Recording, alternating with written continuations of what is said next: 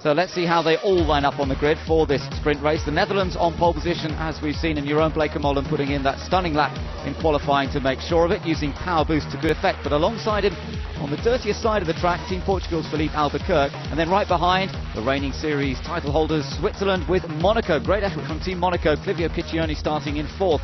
India and Ireland are back on the 3rd row of the grid, ahead of France. Nicholas Prost driving there. South Africa, host nation, are 8th, then Malaysia and Italy. Germany making their comeback, starting 11th, ahead of New Zealand, then Great Britain and Brazil. China and Mexico towards the back of the grid. We've got Team USA and Lebanon, and then Australia and Indonesia.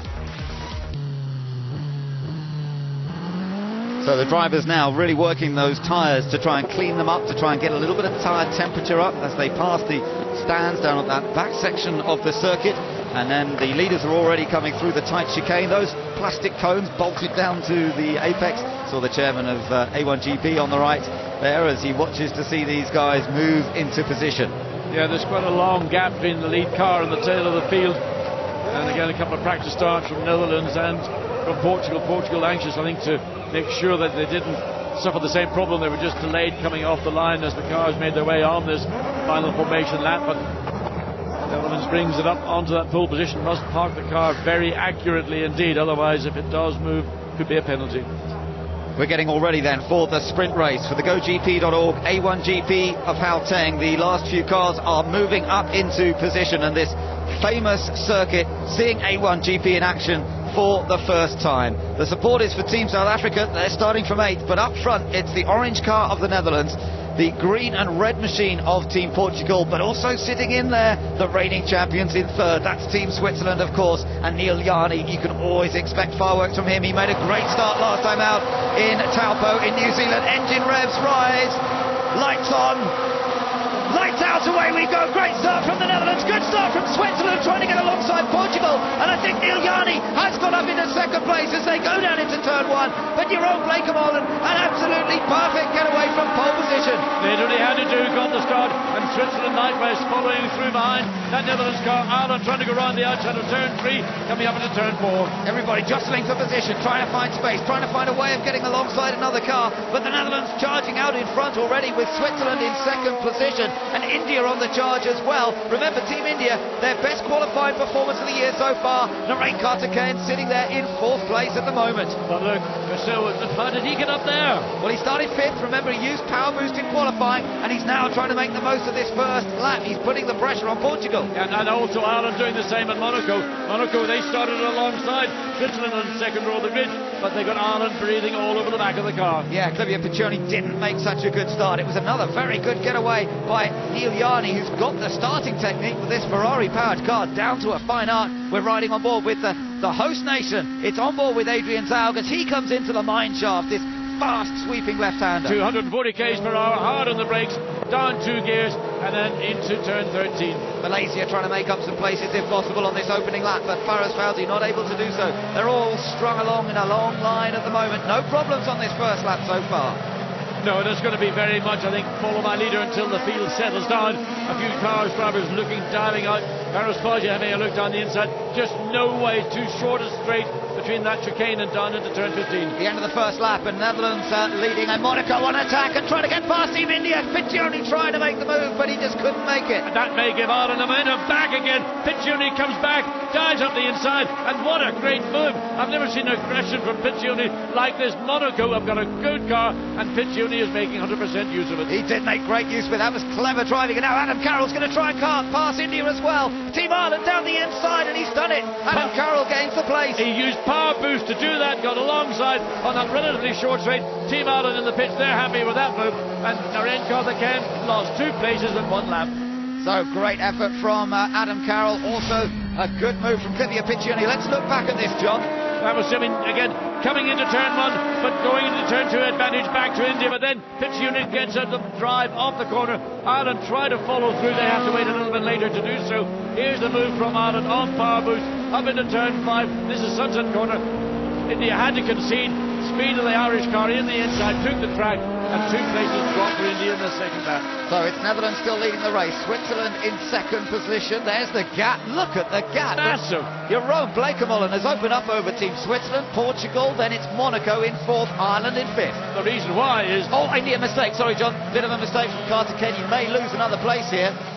Well, he's just about to get South Africa all over the back of him coming into turn 15. But the fastest lap at Netherlands, 1:29.6 as he's gone across. 1:31 for Switzerland, 1:31 for Portugal. Netherlands are running 2 seconds a lap quicker than the rest of this field. And India's holding up the whole line. Look at them all trying to get past the blue car of Team India. And it's Adrian South of South Africa who is the next in line. And it's his job to try and pass before anyone else can. Behind them, we've still got France in the mix there as well. Malaysia and Italy with New Zealand in 11th place. But all of them stacking up behind the blue car of Team India. Well, they all lose momentum as the pace of the India car dictates the pace of the rest of this field. Ireland had to get through, they did it. Clive Fitzjunior for Monaco had to do it, he did it as well. But running behind India now with the South Africa in 7th place going to be a lot more difficult. Here's the start. Yeah, let's just take a look. It was a good one from Neil Yarni to squeeze up into second place. Now, what was going on behind? India just managed to get a front to Monaco. Yes, and Monaco were really the loser out of that. Ireland held station, but it took them a lap to establish where they had the strengths. They used it coming through turn 2 into turn 3, and then for Ireland getting past India into turn 5. Good start by Adrian Zaug actually for South Africa. He started 8th, he gained 1 there, so that was a useful getaway from him. Meanwhile, New Zealand, the Black Beauty, coming under pressure from China.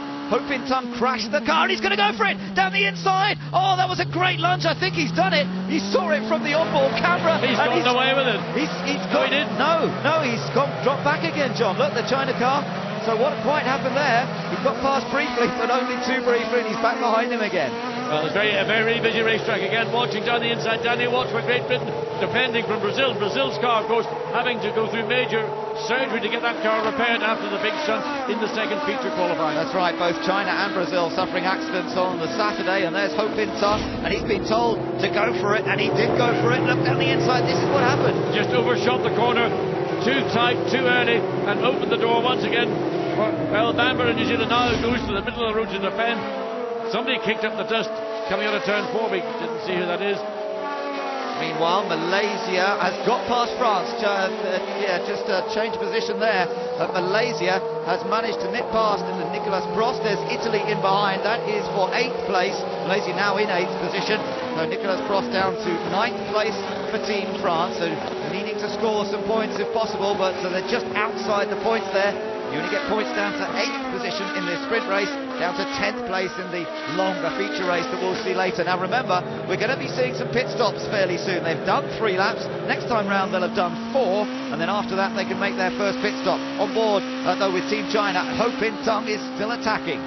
And they're down the hill, and everybody just running in echelon. Nothing they can do, just wait for a mistake. We saw that dive down the inside. Again does it. He tries to force the issue. Earl Bamber wisely gave him that little bit of extra room to enable him to get through the corner without contact. Again defending that position from China. New Zealand in 11th, China in 12th. Yeah, good attack, but New Zealand's little mistake there from Earl Bamber. As you say, he gave space. China now makes a mistake, and he might let Germany through if he's not careful. That's Michael Ammermuller for Germany, right behind, and he's gone alongside as they come over the line. They're both on power boost. Both are defending. Well, one's defending, one's attacking. Both have to back off again, coming through turn 2. Oh, Ho Pin Tung did well there to be quick on the power boost button and protect his position, because he made a mistake in attacking New Zealand, and by doing so, and Lebanon again in trouble. They are having a miserable time. We've seen great pace from Daniel Morad, but no luck whatsoever. It really is a great shame, but meanwhile the action on track, the pit stop is... The window is open. That means next time we'll be seeing pit stops as they come around. So they're not coming in just yet, though. As you see, Team China still trying to protect position from Germany, and Great Britain on the attack. Well, a mistake from Alan Muller coming through turn 6, and Danny Watts saw that, tried to attack, but the defence from Germany precluded any opportunity. Up front is still the Dutch car leading. The lead, John, is up to 5.1 seconds, a massive lead from Jeroen Blekemolen, but we're watching this little tussle going on as Germany tries to defend from Great Britain. The cars are sliding around. It's exactly what we talked about. The tyres just sliding around more now, and into the pits comes the race leader. And I just wonder what set of tyres that the Netherlands used to give them the benefit. They were able to run 2 seconds initially quicker than the rest of the field. I think they had a fresh set of tyres, if not a new set of tyres, for the start of the race for Jeroen Blekemolen. Netherlands in, Switzerland in, but Portugal stay out. So do Monaco, I think. So and Ireland as well. Yeah, so we have a new race leader in Portugal as the pit stops begin to be made. They don't all have to stop on the same lap, and actually they prefer not to because they need a bit of space in the pit lane. The guys all come out of the pit box, and that's a good stop.